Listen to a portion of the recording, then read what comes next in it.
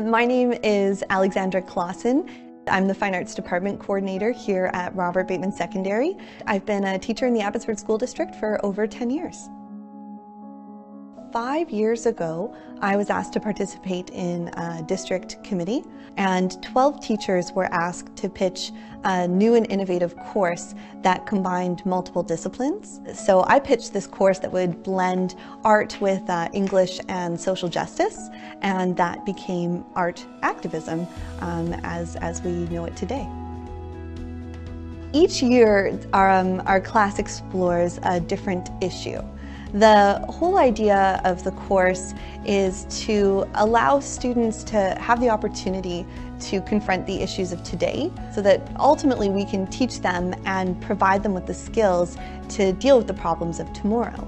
So each year we look at a different issue and explore that issue by meeting different people in our community and representing their stories through art and celebrating their journeys. I have the funnest job in the world. I absolutely love working with kids. They have so much creativity and innovation and passion and compassion, and being able to work with them and help them develop their own creative capacities is honestly the most rewarding job in the world. I wish you, the 2019 nominees, congratulations and good luck.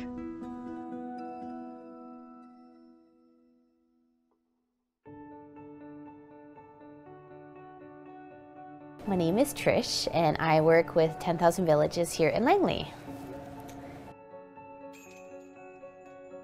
10,000 Villages is a fair trade organization, and what we do is we buy product from artisans around the world, particularly in developing countries where they have less opportunity, and we buy them at a fair rate so that way they can send their kids to school, have access to healthcare, and then we sell the product here.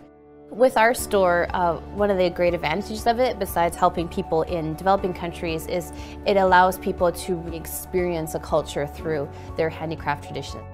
The books that we carry here are obviously not handcrafted, but the stories that they share really fit with our mission here with 10,000 Villages to share and educate about how, people do things differently in the world, and it's interesting, and it just creates such great flavor and understanding as well between different peoples. So I think starting kids from a young age to understand that and teach them that helps bring people into more well-adjusted adults. The way that a lot of the global trade is going is about profits first and not people, and what we would love to see is people first. I think one of the great things about having such diversity in Canada is, who needs to travel when you have all this in your backyard?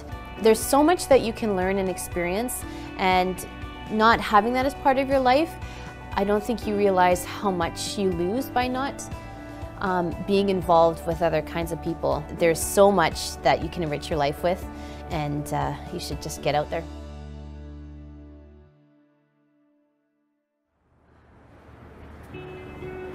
My name is Ben Champagne, and we're here for Little Heroes Hockey Academy.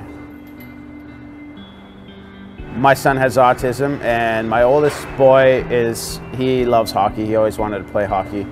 But we knew the struggles that it would be for him, and for him to join a league like minor hockey. She came up with a bright idea. It's like, well, why don't you start a league then? Start a hockey team, kind of in jest. And I'm like, yeah, I'll just start a league. That's what we'll do. This program was designed for kids who wanted to play hockey but had hurdles that would prevent them from doing so.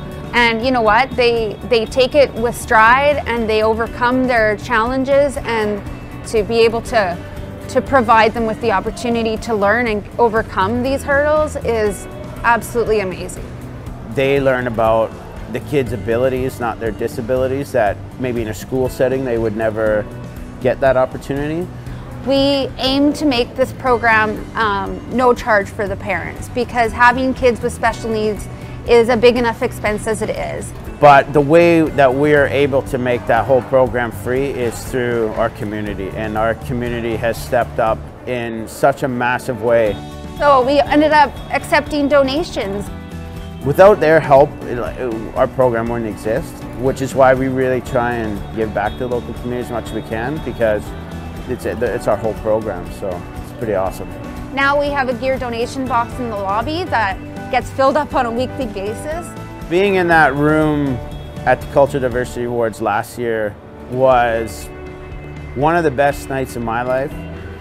The quality of the people in that room and the way they were all making a difference in their communities was beyond inspiring. What I took out of that room and the stories and the people and the change in their communities, like, you guys are rock stars. Keep up the good work, because I tell my kids all the time, I tell them, you know, change people's lives. If you have an opportunity to change someone's life, do it. And you guys are changing lives, so that's what I'll say.